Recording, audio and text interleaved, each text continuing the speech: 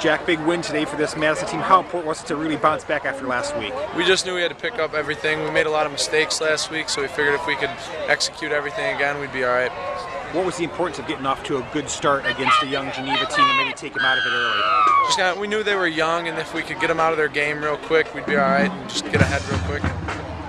This team's always run the ball well. You had a couple touchdown catches tonight, so what does it show this team has that in its arsenal too? Oh, we can do anything and everything. If you give us the opportunity to leave anything open, we'll find the hole and we'll execute. And this defensive effort, tell me about shutting down Austin Clutter and Aaron Rossi.